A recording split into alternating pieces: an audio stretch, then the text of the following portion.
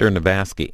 He profiles several political cartoonists in his book, The Art of Controversy. That's next on C-SPAN 2's Book TV. Next, Scott Korb recounts the creation of the first four-year Muslim liberal arts college, Zaytuna College in Berkeley, California. This is about an hour and 10 minutes.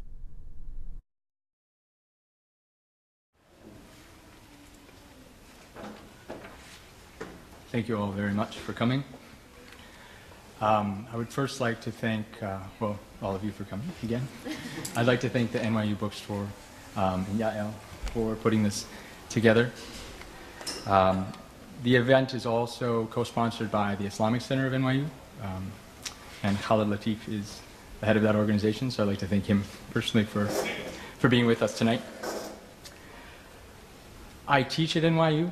I'd like to thank all my students, any of you who are here. Thanks for coming out. My colleagues, I teach in the Gallatin School of Individualized Study, which is housed just across the street, and they were very supportive of my work, both as a professor as well as in writing this book, so I'd like to thank them as well. My publisher is in Boston. I'm happy to say that everyone involved with my publishing house, Beacon Press, is safe today. And none of them can be here, of course, because they're in Boston, but I'd like to thank them as well. Especially my editor, a fine editor named Amy Caldwell. I'd like to thank my agent, Jim, of Sterling Lord Literaristic, and a few other people worth noting. This book is about the first Islamic liberal arts college, and the name of the school is Zaytuna College. And Zaytuna deserves a world of thanks for inviting me to look at what their school looked like in their first year. And that's what this book covers, is the first year of that school. And as you're about to learn, there was one student in particular, a student of mine at NYU who had come from Zaytuna, who I think you'll see why I also owe a world of thanks to.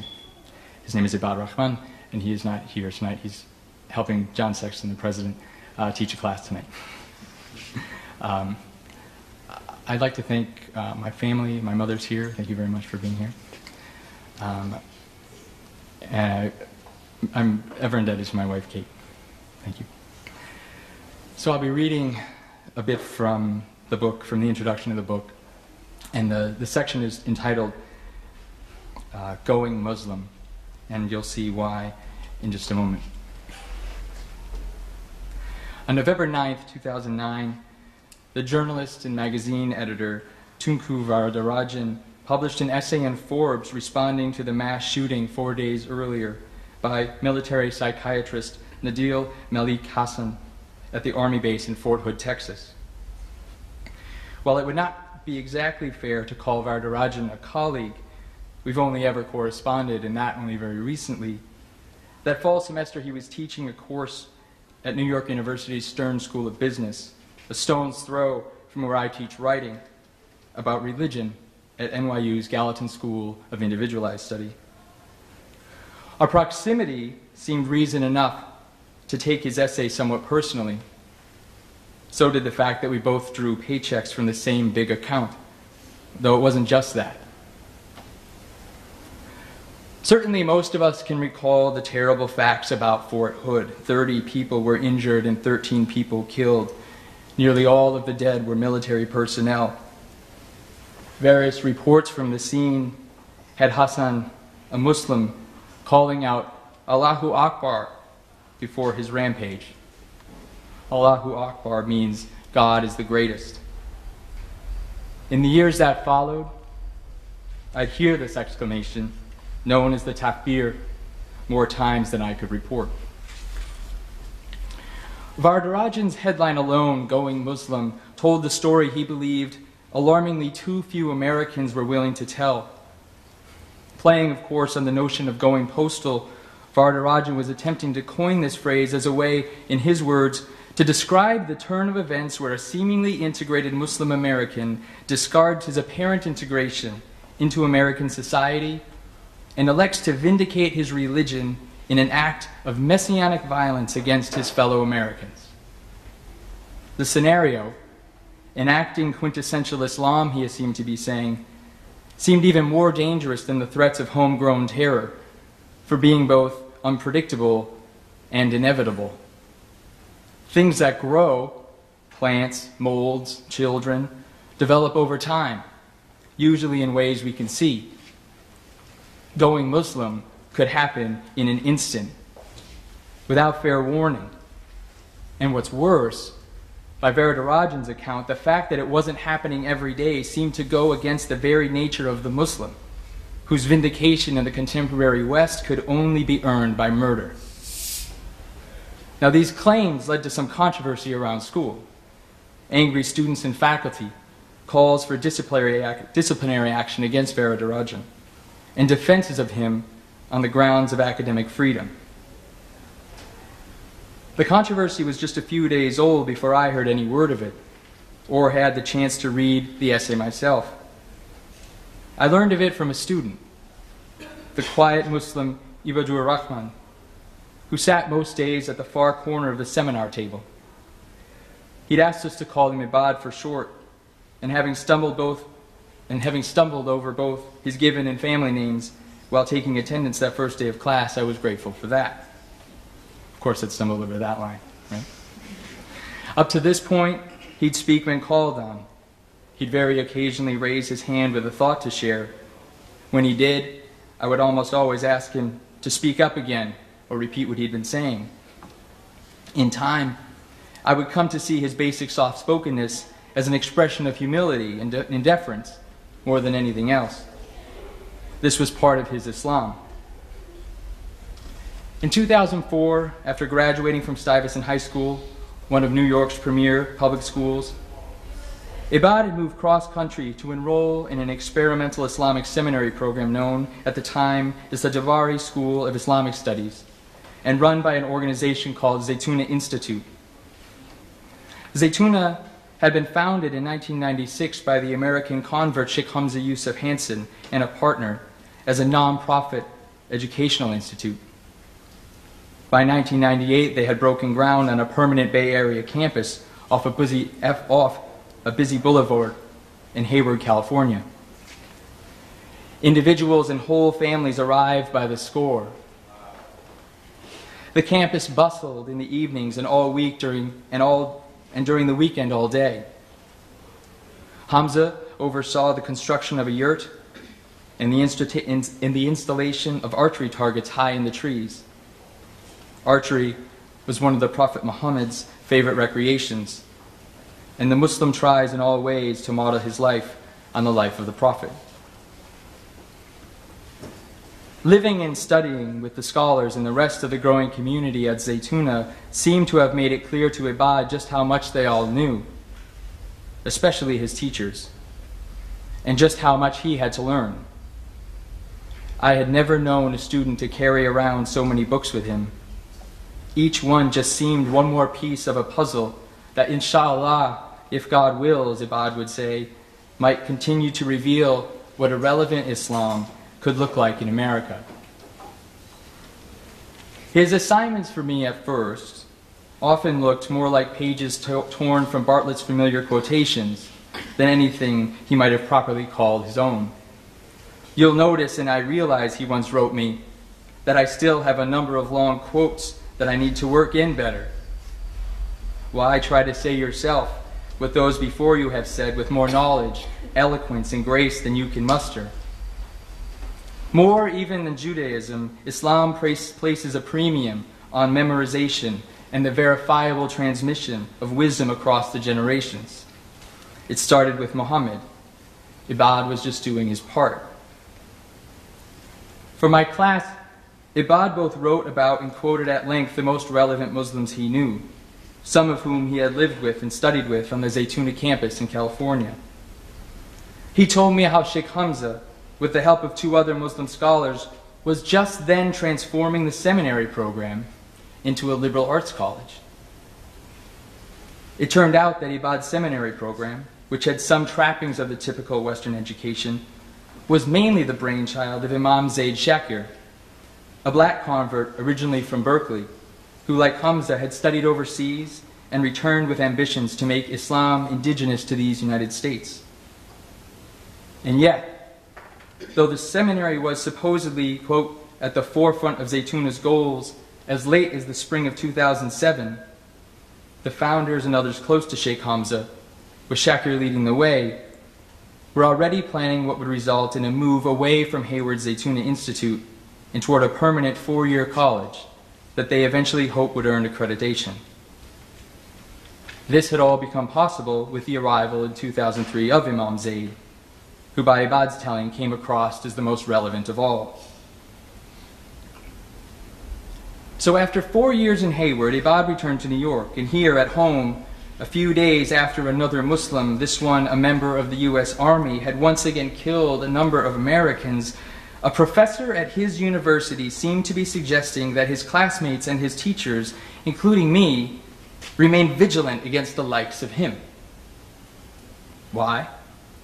Because their religion, Varadarajan claimed, is founded on bellicose conquest, a contempt for infidels and an obligation for piety that is more extensive than in other schemes. In the few months I'd known him, Ibad had never seemed bellicose or full of contempt. His extensive piety, revealed occasionally, say, in some reference to daily prayers or having studied at a seminary, something I'd also done, always seemed balanced with good humor and a kind of skepticism, especially where other people's piety ran afoul of relevance. And unlike the pious believers I've known from those religious traditions Varadarajan refers to as other schemes, Ibad wasn't the least bit judgmental, perhaps piously so. After all, according to a translation by Sheikh Hamza himself, tradition has it that the Prophet Jesus said, "Leave humanity alone, and by doing give them repose from yourself. Always occupy yourself with good against the evil of yourself. Leave humanity, neither seeking their praise nor earning their censure. Concern yourself with what has been entrusted to you." In other words, Jesus says, mind your own business. The Muslims are supposed to listen. As a class, we'd only talked briefly about the Fort Hood killings the week after the shooting happened. But before class the next week, Ibad brought Varadarajan's essay to my attention and forced the issue, albeit politely. My own schedule and lesson plan be damned. In class, we read the piece aloud, each student taking a paragraph before passing off the responsibility to the next one. Even I took a turn. It was strange having Varadarajan's words in my mouth. I'm not usually quite this paranoid. The difference between going postal in the conventional sense and going Muslim in the sense that I suggest, and these are Varadarajan's words, is that there would not necessarily be a psychological snapping point in the case of the imminently violent Muslim. Instead, there could be a calculated discarding of camouflage, the camouflage of integration, in an act of revelatory catharsis. Though his rhetoric seemed more far-reaching than this, it seemed to reach into my classroom. In the end, the only practical bit of advice Varadarajan proposed was to the armed forces and involved mandatory reporting of suspicious remarks or behavior up the chain of command. Fortunately, the essay wasn't long enough to have Ibad take a turn. He just sat and took it in, while his classmates told him how dangerous he was. A point of fact that since 9/11 was hardly news to him. The morning of 9/11, a 14-year-old Ibad was in Eric Grossman's second period European literature class, when the principal of Stuyvesant High School came over the public address system with preliminary word of the attacks and instructions for the students to leave the school. At the end of Grossman's class, Ibad moved through the library on the 6th floor and looked down through the windows. He'd never seen the greenway along the Hudson River filled with so many people. Moving up the west side stairwell toward his drafting classroom on the 10th floor, before eventually being directed to gather with the other students in his homeroom on the 9th, Ibad had the same view again, those same people fleeing north from the burning buildings to the south. It was only minutes before Stuyvesant would begin to spill out onto the streets as well. Two girls Ibad knew from his homeroom Tarnima and Liana held hands as they moved along the Hudson. He was asked by another friend whether he was okay. Was anyone? Together they all walked for a while. Ibad's apartment is in the East Village, so it wasn't far from school. And at a point he decided to peel off and find his way there alone. It didn't occur to him that his friends might like to accompany him, might like a place to get away from all of this. As he was in the habit of doing those days, while walking home across the city, Ibad listened to a recording of a recitation of the Quran by the Imam of the Prophet's Mosque in Medina. He was in the middle of memorizing the 12th chapter of the Quran on 9/11. By December or January, Ibad would have the whole scripture memorized, an accomplishment that earns a Muslim the designation of Hafiz. I remember thinking, he since reflected, that people might see it strange that I was listening to my Walkman music while everything and everyone was in chaos. Of course, it might have been worse had those people known he was listening to the Quran. The evildoers could not be saved from our scourge. Their annals point a moral to men of understanding. This is no invented tale, but a confirmation of previous scriptures, an explanation of all things, a guide and blessing to true believers. Believers like Ibad. Soon after arriving home, Ibad left again for his local mosque. He took his bike, a simple choice that he would later recall while writing a farewell message to members of the Stuyvesant Muslim Student Associations in the days before his high school graduation. This is Ibad. Until recently, because of the chain, gears, and everything is messed up, he typed out, I've mostly gone to the masjid on bike. When it was time for the noon prayer on that day, I got on my bike and went. Unlike with his thinking about the recitation playing over his Walkman, Ibad didn't seem especially aware in the moment of how his ride to the mosque might have appeared to other New Yorkers still reeling in the hours after the towers fell. Writing in 2004 to his friends in the MSA, Ibad had a different perspective. People must have seen this as not nice at all. Me having a happy bike day 2001 when this had happened. Thoughts like these, awareness of being always on the defensive, feeling as though his very existence as a Muslim was displeasing to the world around him, were in large part what prompted Ibad to enroll in Zaytuna's pilot seminary program when he graduated from Stuyvesant. He was looking for ways to both ground himself more deeply in Islam, and though he may not have put it this way then, to present himself culturally as a faithful American Muslim. His success in this at the seminary would end up sending me to Zaytuna too. I needed to see where Ibad had come from. It may be that the attacks carried out by so-called integrated Muslims in the years since 9/11 have made Tunku Varadarajan feel his warning was proper and properly put. What do you say in the face of an underwear bomber flying over Detroit? Or in the months just before Zaytuna opened, a smoking Nissan Pathfinder abandoned in Times Square and loaded with fireworks and propane tanks, gasoline, and 250 pounds of fertilizer. Here, in essence, is the problem I faced that day as we looked at Varadarajan's essay in my religion class. A problem that gets to the very heart of this book. Like many writers I know, I teach writing. And I tend as much as possible to teach what I know. It's no coincidence that this tendency in teaching mirrors the writer's maxim. Write what you know. In the past, I've done this. My own background and religious training was in Christian theology, which over the years I've paired with a fair sampling of Judaism. I've studied Torah with a rabbi and wrote my first book with a moderately religious Jew who taught me a great deal about the oldest of the three great monotheisms. While a student at Union Theological Seminary in the years before 9/11, I'd taken a required course on Islam, but was preoccupied with most of the term, writing a novel I never published. One assignment I do remember had me responding to the rantings of a lunatic Muslim I'd never heard of before, Osama bin Laden.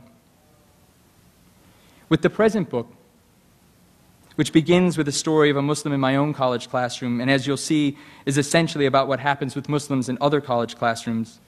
I set out to write something I didn't know. It sounds absurd, but as late as 2009, I was attempting to teach students how to think deeply and write well about contemporary American religion without really being knowledgeable enough to do it myself.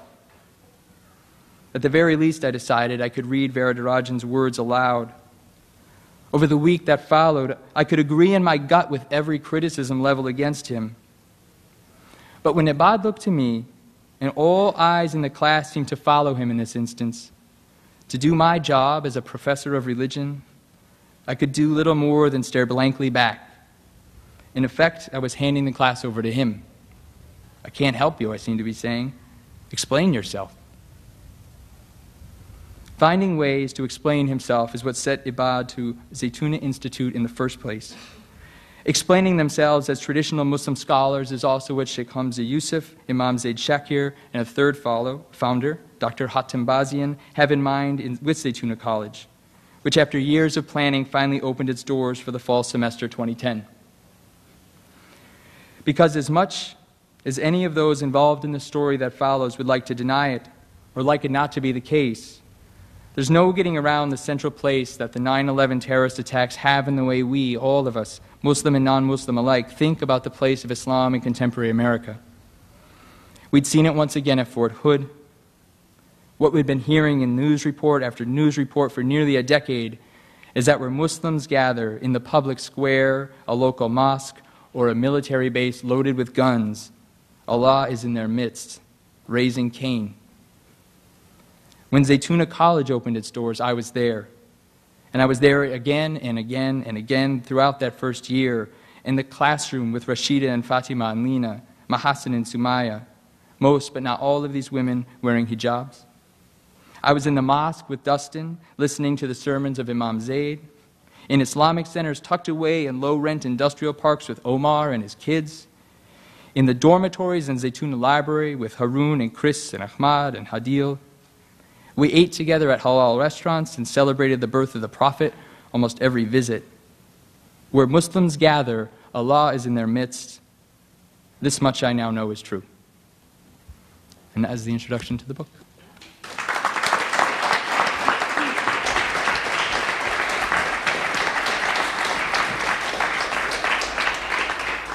Thank you. So Imam Latif and I are now going to have some conversation about this book.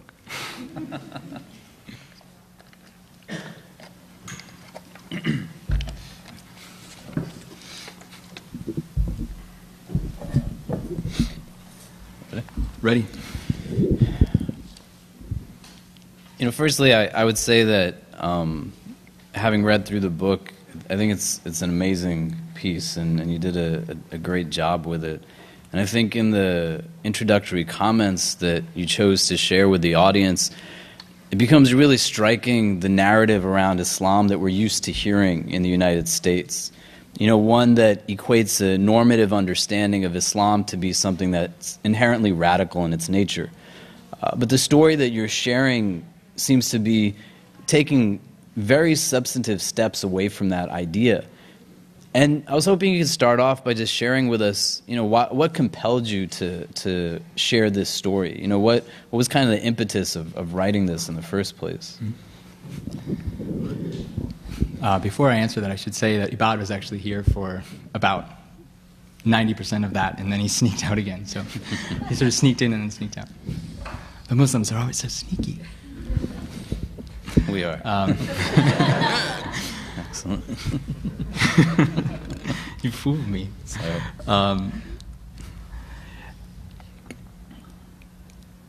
I think what compelled me was, I sort of hinted at it here in the book, is I felt like I had done very well with Christianity in my work, in my writing, and I felt I had a good sense of what motivated Christians of various stripes. I certainly knew the stories that motivated Christians, and I knew the various ways that Christians were sort of operating in America. some I could find really compelling and I could agree with, and for many years identify with, and to this day still identify with in certain ways. Judaism, as I said, I had done lots of work in Judaism, and I felt Judaism as this sort of kindred faith tradition. Mm-hmm. And Islam, in my upbringing, had always seemed very foreign. I don't know that in the town I grew up in ever saw a Muslim. That I certainly hadn't met a Muslim growing up that I knew of. I could say the same thing maybe about a Jew too. And then here I was, and there was a student who just was in my classroom betraying not betraying, he was countering all of these popular notions.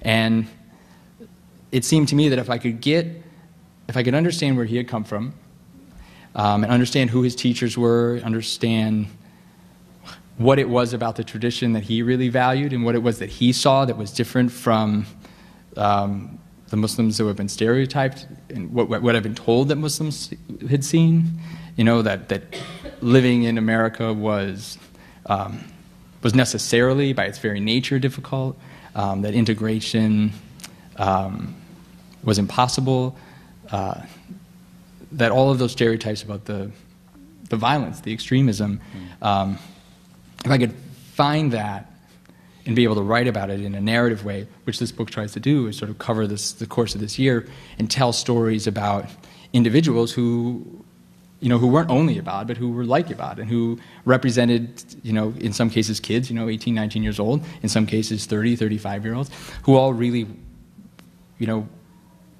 want to make it clear that their lives are here in America. And Ibad seemed to be saying that to me, but I hadn't found other places I hadn't found other examples of that. But it was my fault. I really hadn't paid attention. I hadn't been looking for it. I hadn't been, really processing it. It's not to say that those examples weren't around. I just didn't know. I didn't know who Sheikh Hamza was. I didn't know who Imam Zaid was. He brought them into my class, and not literally, he brought their ideas into my class. And I was like, all right, now we have, religious leaders who I think need to be more well known.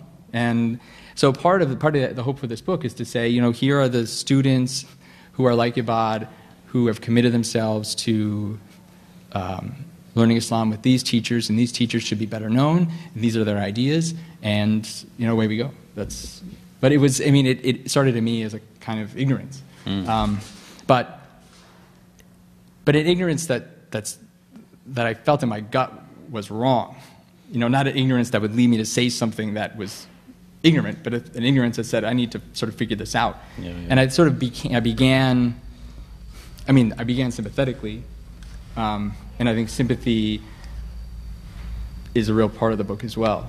Sympathy for the misunderstanding, or what I assumed was a misunderstanding, what I learned is a misunderstanding. Ibad seems to have, and we can talk about him a lot since he's gone now. He definitely seems to play a very critical role, at least initially, in the impetus for going out to Zaytuna. And having spent the amount of time that you did at Zaytuna and with Hamza Yusuf and Zaid Shakir, and understanding their pedagogy and what they're hoping to achieve and establish, do you feel as if Ibad, in your class after 4 years at this pilot program at Zaytuna, is really the product that they're hoping to shape? Ibad has this quality, and I refer to it a little bit in the introduction, where I refer to his always carrying this bag full of books, But one thing I think that he took away, and one thing I think that the scholars are trying to instill in the students at this school, which is still small, it's a small liberal arts college,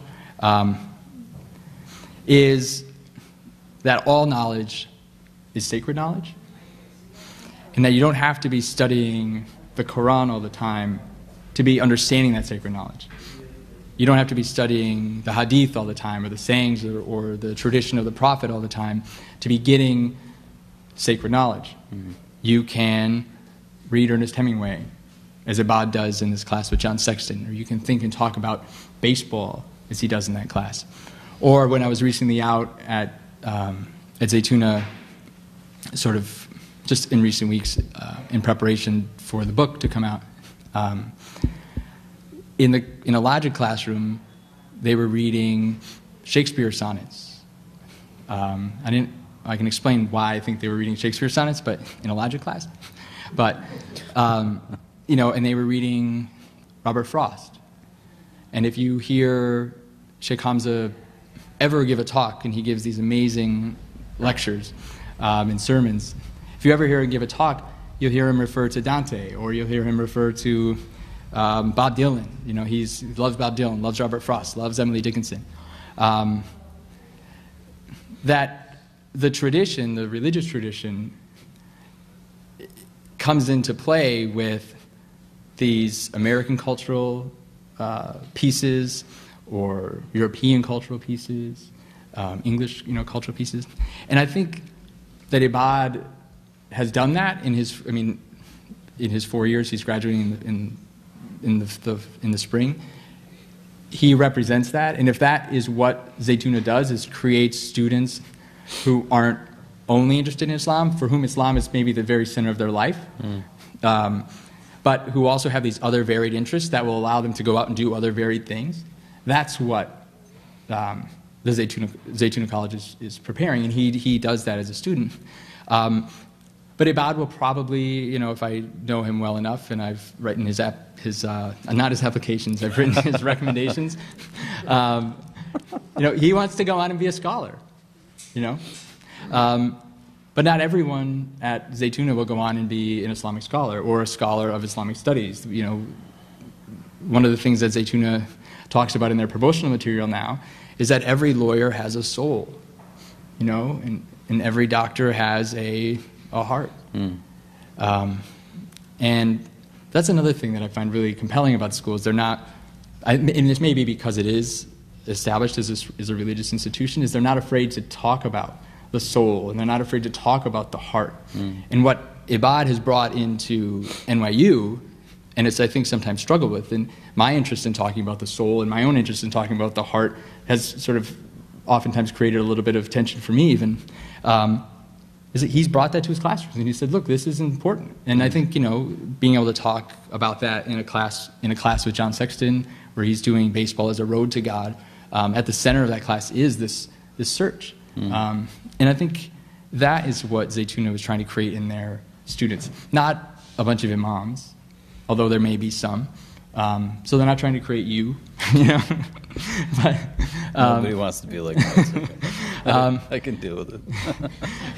They're trying to educate students who will take their education and go do more with it, beyond only studying Islam, although they should walk out of there feeling like morally centered people, and people who understand that everything they do is in the service of God. And I think that that's something that Ibad feels, and I think that that's something that all of the students there feel. Yeah. And we may not all feel that way, but there are lots of people in this world who do, and the students at Zaytuna do.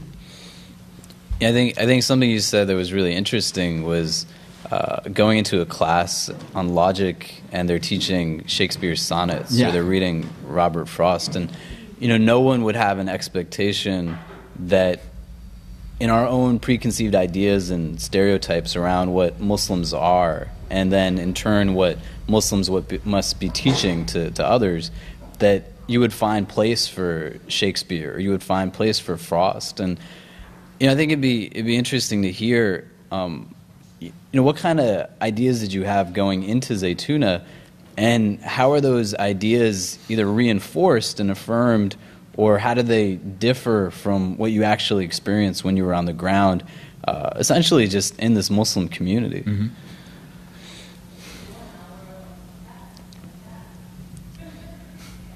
I think at first I wasn't expecting. I feel like I'm ignoring the side of the room a little bit because of the microphone. Sorry. I feel like I wasn't expecting to be quite as welcomed at first. And this doesn't have anything to do with theology or Islam necessarily.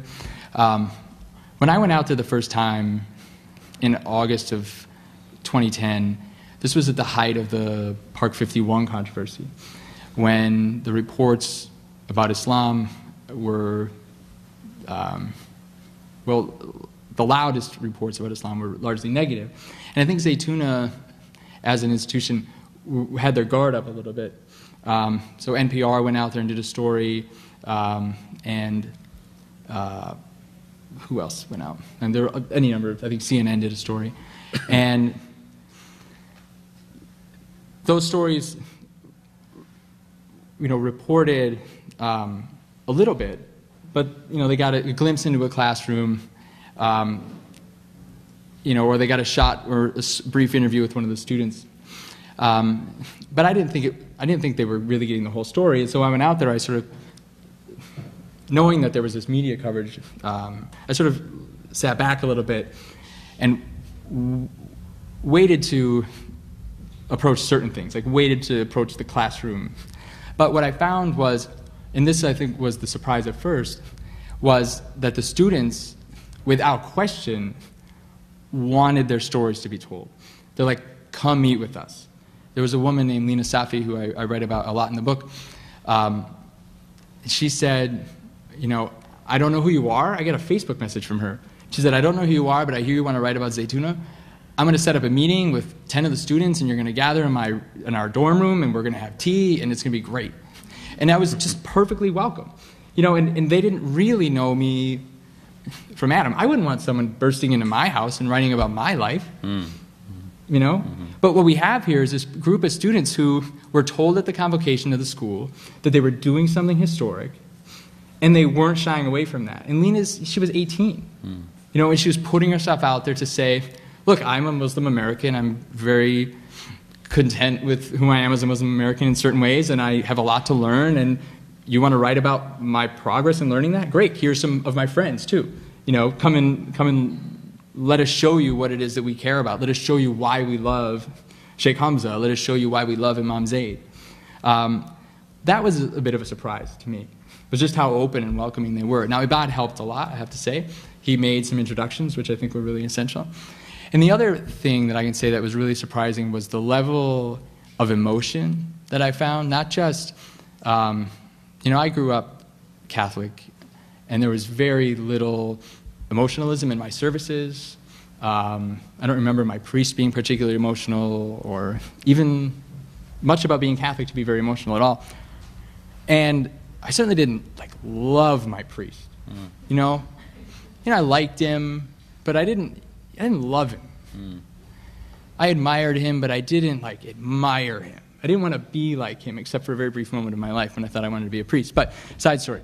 But these students love their teachers in ways that, there's a risk in that of not being able to question their teachers. And I think that's something that Zaytuna will probably have to struggle with over time, is how do we develop an appreciation and admiration for the faculty without it being about emotion entirely. But I think that emotion in the classroom does a lot for their feeling of comfort, and it does a lot for their spiritual life. And the other thing that it reflects is the scholars' love and the students' love of the Prophet, which is another thing I wasn't expecting. I don't often see people crying, tearing up about their love of Jesus. Now, I know it happens, but not in the communities that I was raised. And Sheikh Hamza Yusuf, who is arguably the most influential Muslim scholar in the West. I mean, he's been called that by the Muslim 500, which is a ranking, by published, etc. But in any event, he's incredibly influential. And the man gets up on stage, and he talks about the Prophet, and he weeps. I mean, he feels it, and that is super compelling to these students. And it was super compelling to me, and I, don't feel that way about the Prophet, but it surprised me. Yeah. It's something I write about in the book too, yeah. One of the more interesting scenes in the book comes around Easter time, where the students at Zaytuna reached out to you and asked if they could attend Easter services with you. And I thought, why I thought it was interesting was, you spent all this time with them kind of observing and understanding their faith and their identity and how one kind of fits into the other. And they've essentially now turned it back on you and said, we want to come and see what it's like to be part of this service. How was that? Well, it was funny. I had spent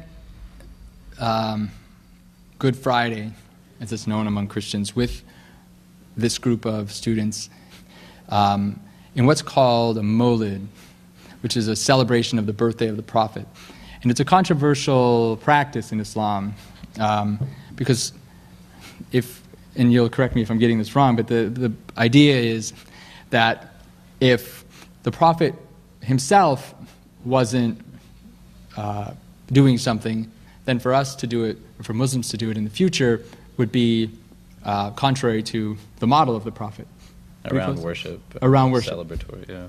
So to worship the Prophet, or to celebrate the Prophet's birthday is controversial, but at Zaytuna they love it. And we had done that on Friday night, and then Saturday I took a day off. I was probably grading papers or something like that. And I got text messages from Lena asking me very politely if she could go to church with me the next day, Easter Sunday. Now, I was not, at this time in my life, a churchgoer, but I did to them represent the knowledge of Christianity, and I don't know that I don't think I was ever as direct to say, like, I don't go to church. I'm not that kind of Christian. But she assumed that I did, and the group assumed that I did, and so we sent a flurry of text messages back and forth, which is often how we communicated, to sort of set up meetings and interviews, and emoticons and the whole bit. And usually from them, I'm not very emoticon-y, but and I said, of course, of course I will. And the idea was that they had, again, I think you're getting it exactly right. Like, they had been sort of telling me over and over what they were about, and they wanted to know a little bit more about what I was about.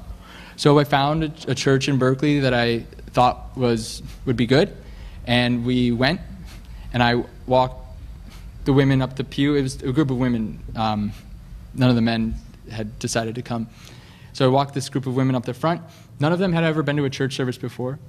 And I sneak into the pew ahead of them, and I explain to them what's going to happen. There's going to be standing and sitting and kneeling and singing. And these are all the things that in the mosque, when I visited mosques, I would be instructed about as well. Put your hands this way. And I had an older man at the first mosque I went into tell me in what order I should take my shoes off before I enter the mosque.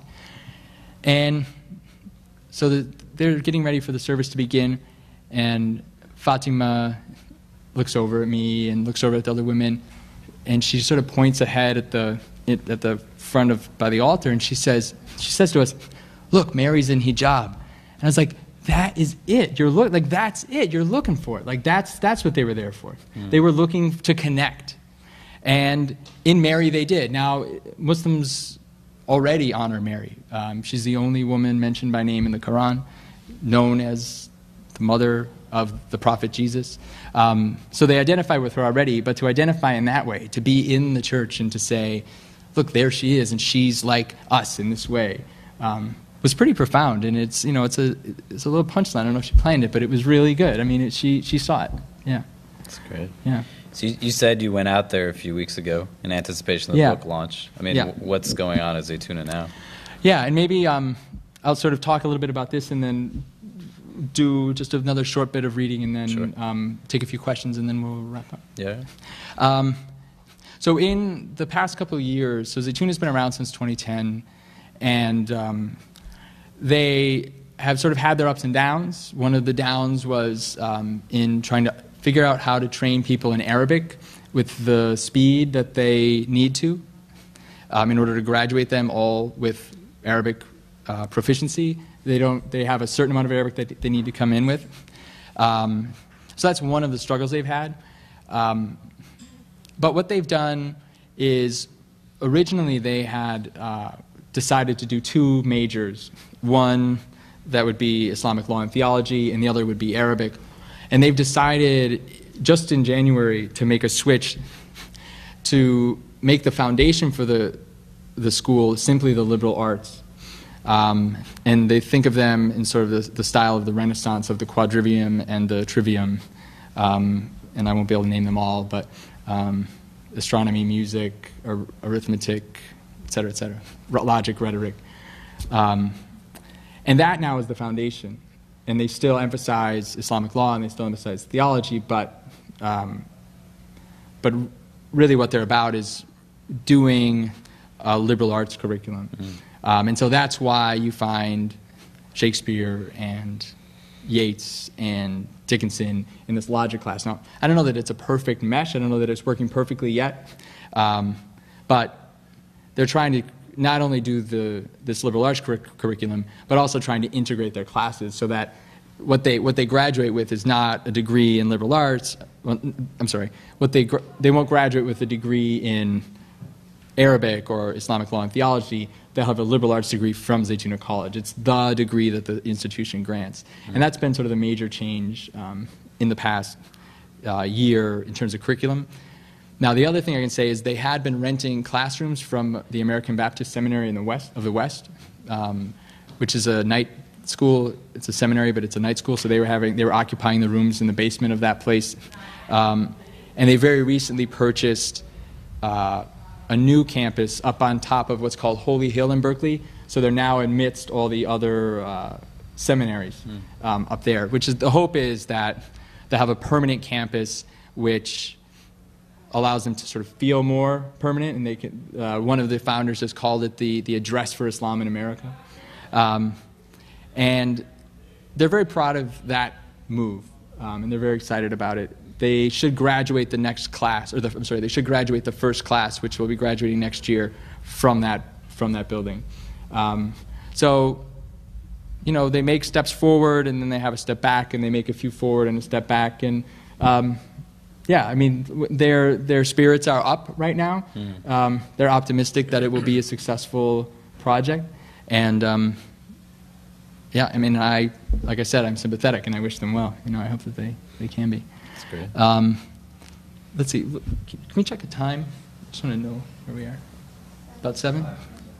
Okay. I think I'll read for just a few more minutes, and then we'll take questions. Both of us are more than happy to do that, and then we'll be done. Okay.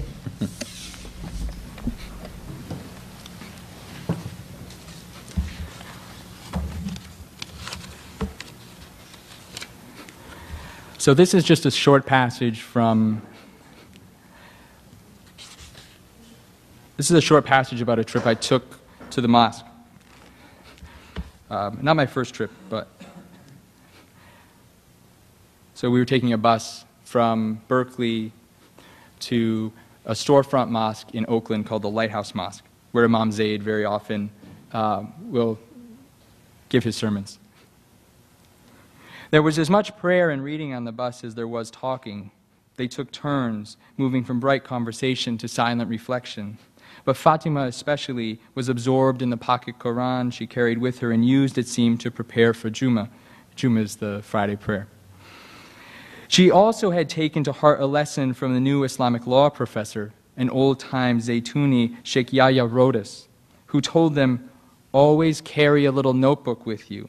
Whatever inspires you or rings true for you, he said, was meant for you. Whatever inspires you. So make sure you write it down. Faced with what Fatima called the obvious way that Zaytuna classroom, or really any classroom, was not like the rest of the world, and vice versa, every moment deserved the attention of a note-taker. Though the Zaytuna classroom might be structured with the books and schedules and tests that are the trappings of any classroom, what's out there, what's out here, she said, is no less important. Structured as it is, she said, so much more obviously by the divine. The whole world is the classroom.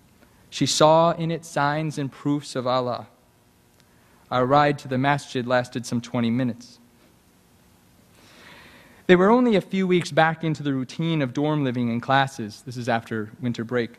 And reports were that things around campus felt both different and the same.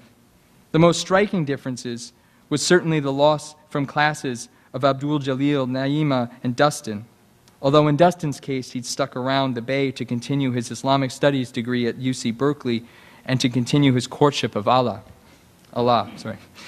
He'd moved out of the men's dorm, though, and was around less. Lena was thrilled to be back in the Bay, which had felt like a kind of homecoming. Of course, I had to leave the women when we entered the mosque. Spotting Ali, I stepped in and made my way to kneel beside him. The mosque was packed, and before Imam Zaid could really get going with his sermon after the call to prayer, he asked the men in the front to make some more space for the women, who, though in the same room, sat several rows across the back wall.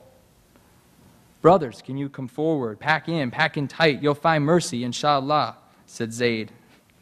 A natural path usually formed across the room, but given the numbers today, that was disappearing. And unable to pack in any tighter, it quickly became clear that some of us, Ali and I included, were not long for the mosque. The weather was beautiful, and Ali and I marched out in our stocking feet with a number of other men to take our places on the sidewalk. At the door, some of the brothers laid a tarp over the concrete. Behind that, Ali spread out his jacket. We kneeled again on that. As was usual, Imam Zaid spoke into a microphone, and today his message carried out into the street. Zaid's sermon had opened in what he considered, under the circumstances, he said, in an unusual way, with a letter addressed to God by a 12-year-old Pennsylvania girl whose father had been killed in the West Virginia Sago mine explosion in 2006. Originally published in USA Today, the letter's closing lines represented Zaid's model of faith in times of calamity.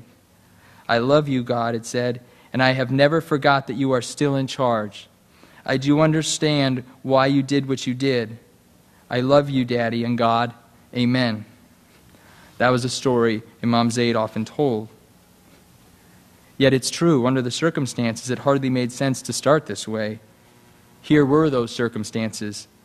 Since January 25th, just more than 2 weeks earlier, Egypt had been in revolt. That day, and for weeks to follow, Tahrir Square would be filled with revolutionaries. And just this morning it was announced that the dictator Hosni Mubarak had essentially been deposed. Still, whatever success the revolutionaries achieved against the Mubarak regime did not come easy, and, said Zaid, had been possible only because they'd responded to the message of the Prophet. Respond with that which is best. And you think you've got it hard, he seemed to be saying. Zaid does not doubt or minimize the, quote, many hazards American Muslims face as they continue to, quote, negotiate the future in the United States. But, Zaid continued, those negotiations have not yet involved facing down hired thugs armed with submachine guns and lances, or those goons, he said, charging horses and camels into a crowd. Those young Egyptians would not be turned back. By holding on to the principle of unity, holding on to the principle of nonviolence, they concluded, they've been blessed to see the hold of the dictator released from them. And then he pressed on. Even from outside the mosque, you could feel a rising intensity. And Zaid brought his story of revolution back home, back to America, back to North Oakland, back to the storefront mosque spilling its congregation out onto Martin Luther King Jr. Way.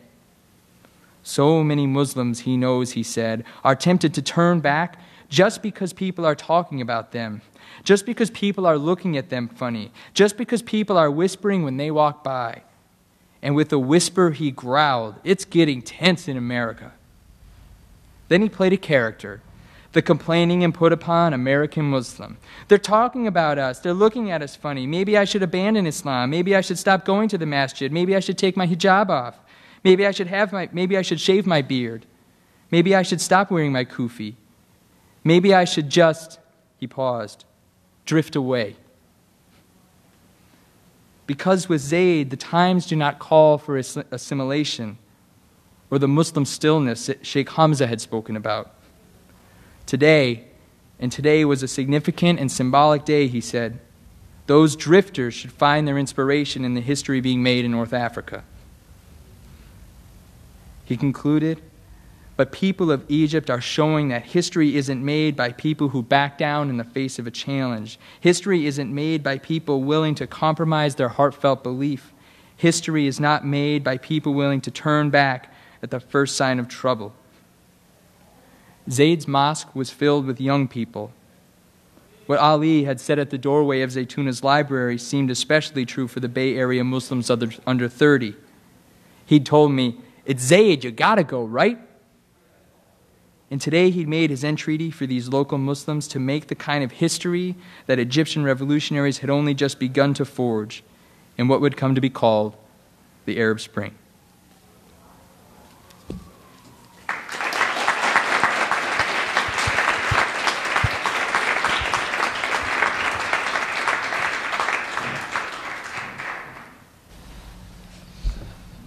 So thank you all. We have time for a few questions. Again, they can be either for me or Imam Latif. We're happy to have a little bit more conversation. I just ask that before you talk, just wait for the microphone. Thanks. Anything?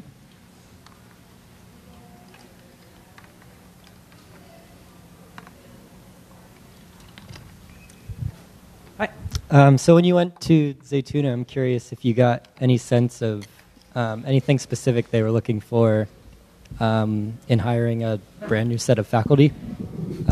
So for all the faculty teaching at Zaytuna, especially with it being brand new, was there any trends that you noticed in who they hired? The school has been largely staffed by people who have been around Zaytuna for years. And one hire that they made in the administrative level, at the administrative ranks, was a guy called Omar Nawaz, who's no longer there. And he used to work in technology, and he had the management skills that they wanted. So there is that struggle of there, and I think Omar sort of represented that. You have all of these guys who have, in many cases, studied overseas, don't necessarily have the administrative chops to put together a liberal arts college, but do have the scholarship. So I think that was probably, in terms of hiring, their most difficult challenge, was to find who would actually carry out the running of the school. And Omar did a really wonderful job. And he's been replaced by a man who I haven't yet met, so I'm not sure, but seems to be filling that role well.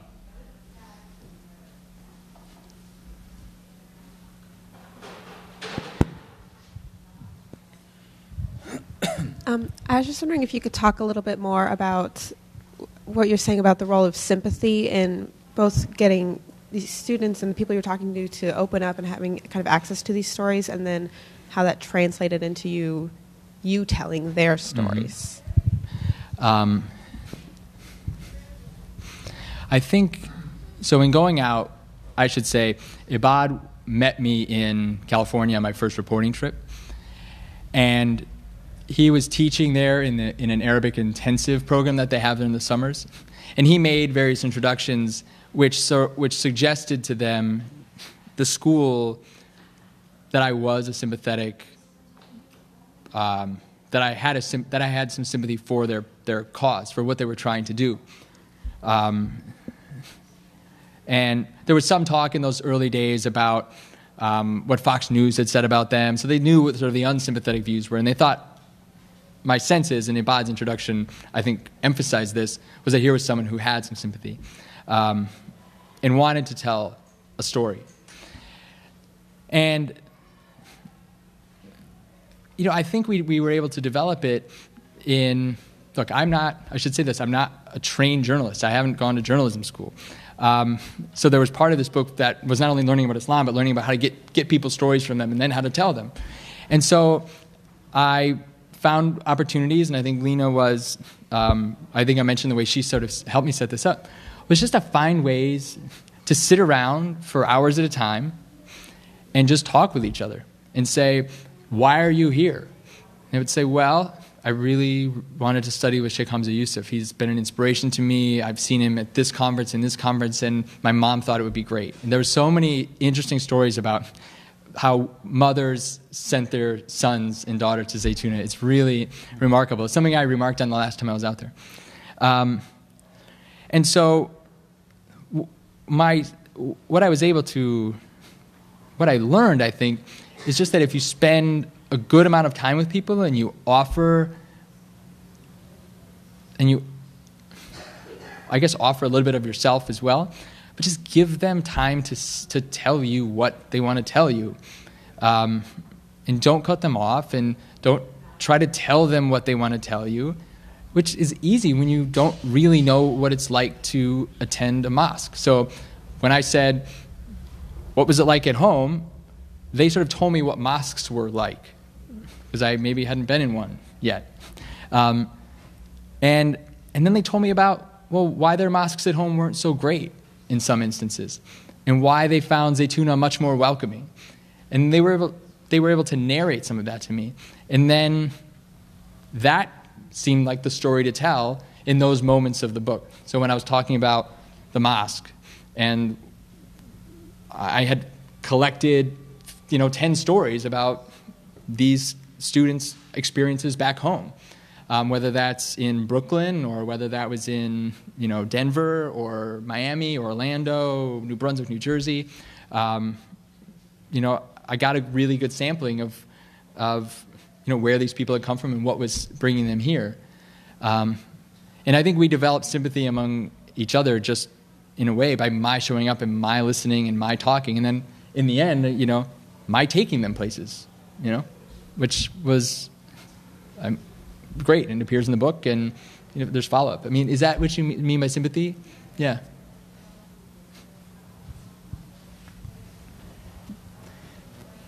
I love how you began this and ended this with kind of marking moments in people's perception of Muslims, especially in the United States, by events in history.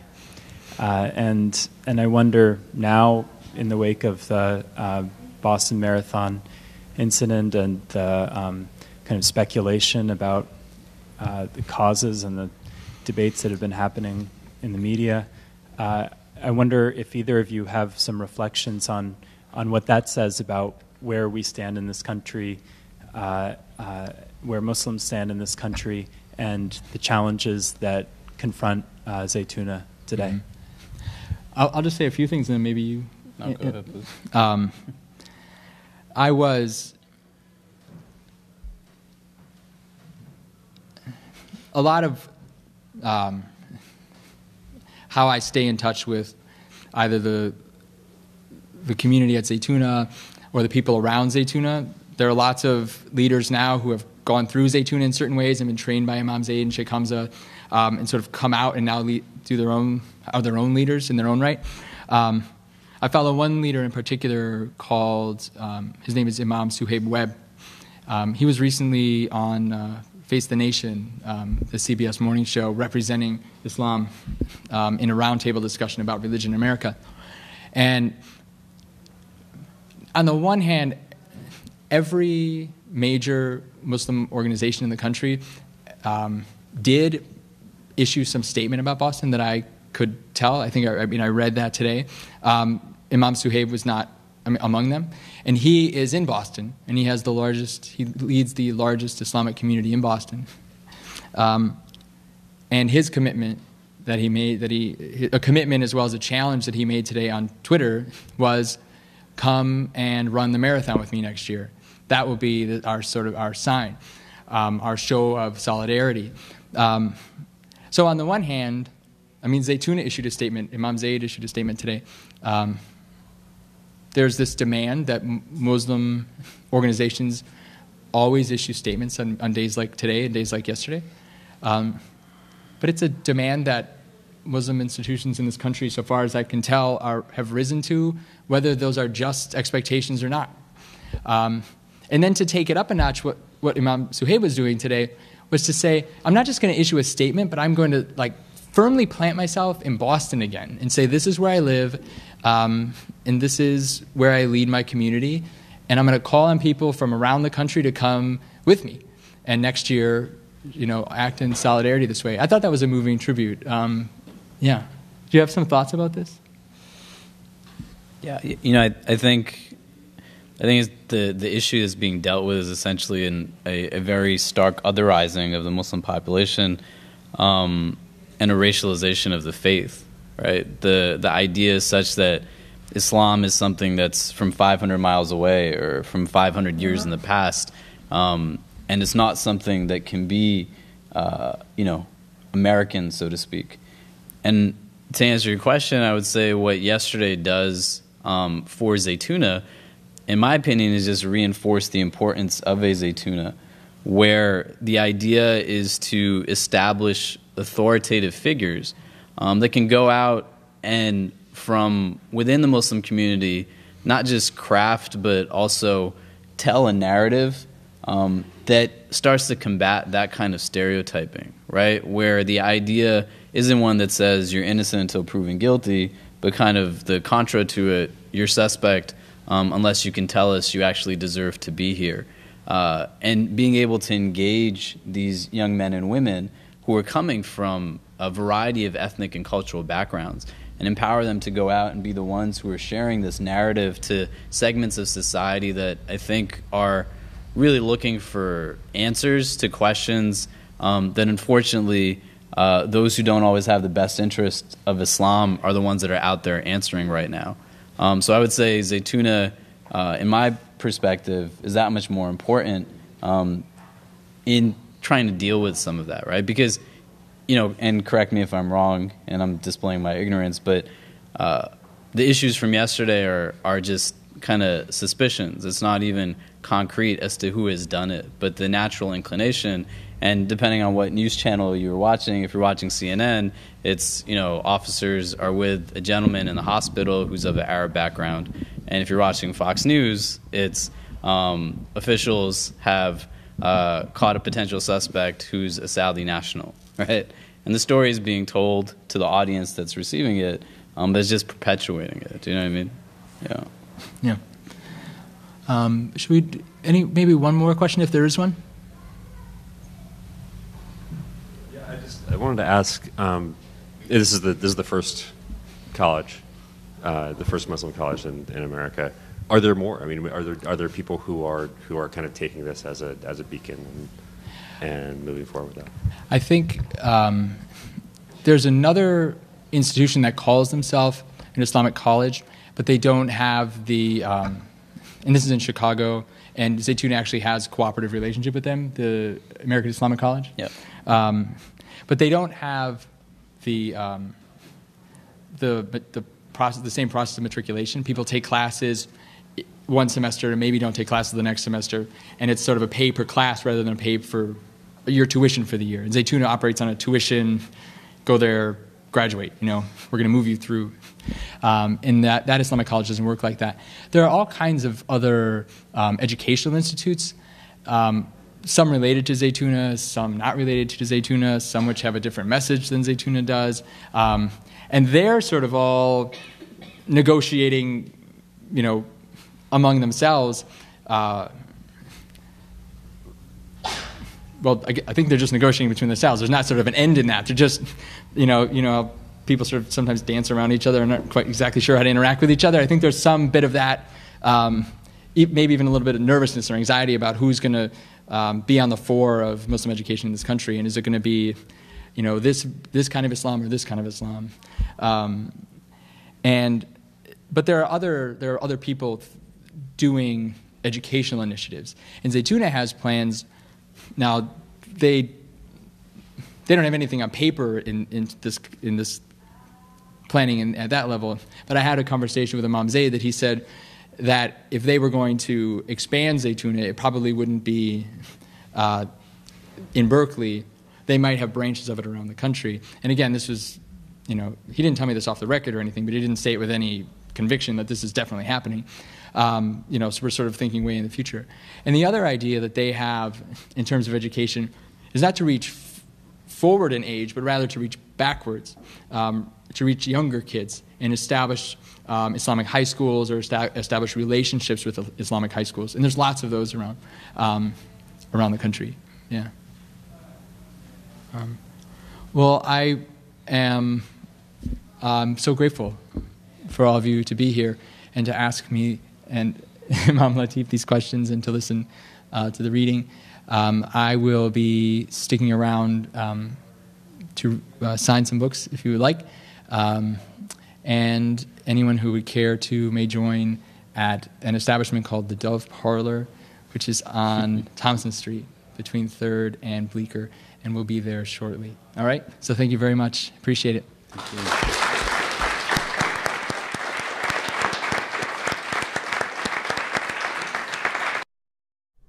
Is there a nonfiction author or book you'd like to see featured on Book TV? Send us an email at booktv@cspan.org or tweet us at twitter.com/booktv.